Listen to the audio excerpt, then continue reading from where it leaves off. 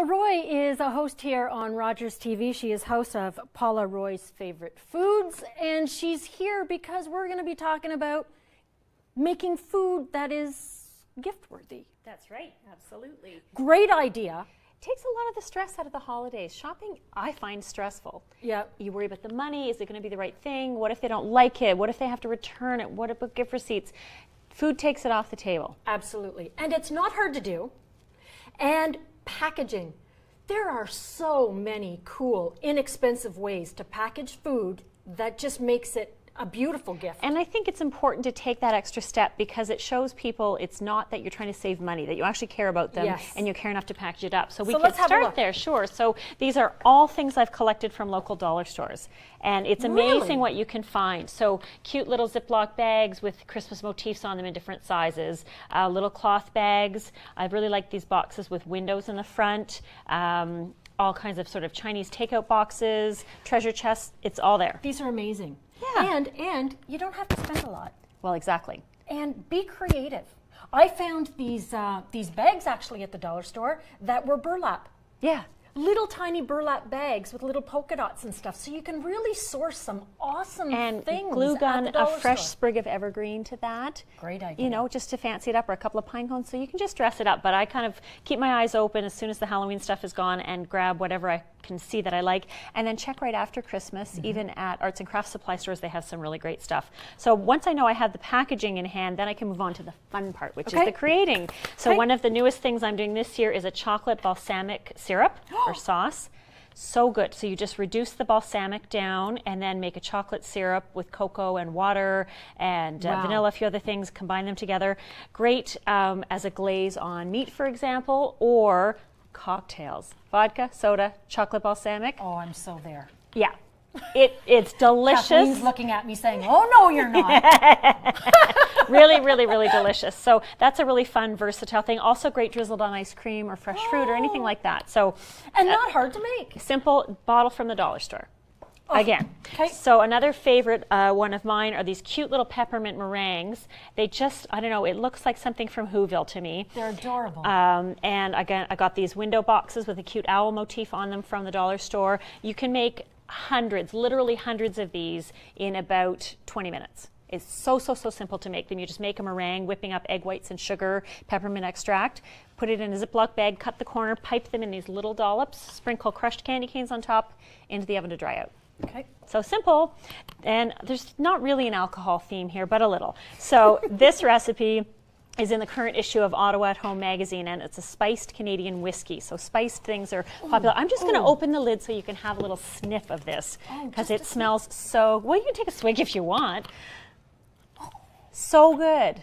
Yeah, just so what is in there? So vanilla beans, we've got some cinnamon sticks, some star anise, some rye, which is Canadian whiskey, cloves, and you can add, if you like a peppery note, you can put in some crushed peppercorns. So how long does that have to sit to really infuse? A week is great, and longer is better.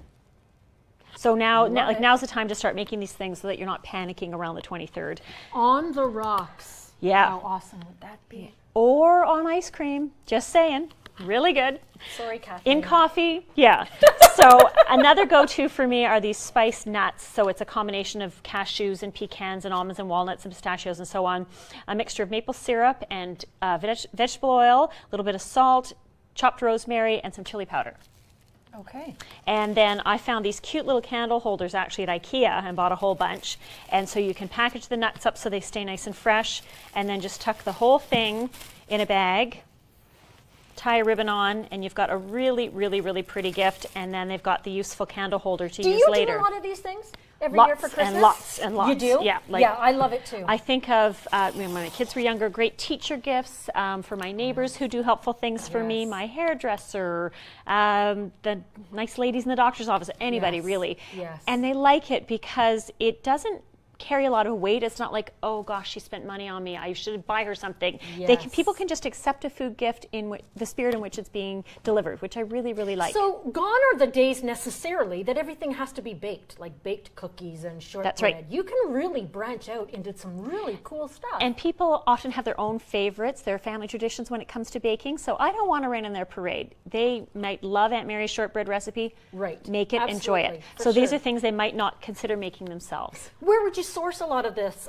ideas? Do you go online? I don't. I tend to just create based on what my current tastes are. I happen to have a really big rosemary plant one year, and it's like, what could I do that's different with rosemary? And I thought, nuts. Rosemary and nuts would be a good combination. But that's because I spent so much time developing recipes that my brain is just kind of doing that. But there's tons of good ideas on the internet, including lots of edible gifts on my blog, Constantly Cooking. That's where we want to go. There you go. So last up, I'm going to have you help me create spiced olives, which we have in a jar here. And they're delicious with sort of the peppery and spicy notes, as well as some thyme and lemon. And again, these are so available, these mason jars. Yep. Really cute ones. Yeah, as you mentioned, the ones with the little chalkboard front on them. The little chalkboard on the front where you can write the person's name. Colorful lids and so on. Okay. So you're going to start by scooping olives into this jar. And I really like these jars for assembling if you're doing these projects with kids, because it's easier for them to get the things in there. You want all of them in there? That's probably good for now. So then you're going to add in some thyme, lemon peel, and red pepper flakes. And you just have to dump it on. It's very simple.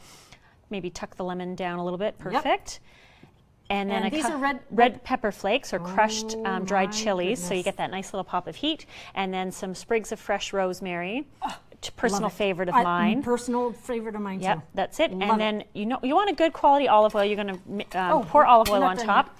And I like this Oliva olive oil. It's got a really nice, clean but robust flavor. And the best part is, right up to just below the surface. Afterwards, you can use the leftover oil once you've eaten the olives to drizzle on pizza, on pasta, and so on. So I always let my recipients know that they're kind of getting two gifts in one. And then we'll just put the lid on, and that's it. How long did that take? Not long. Not long, exactly. And the jar is just so pretty. Thank you so much, Paula. Thank you. And happy holidays. Happy holidays to you too. There's more daytime coming up, so stay tuned. We'll be right back.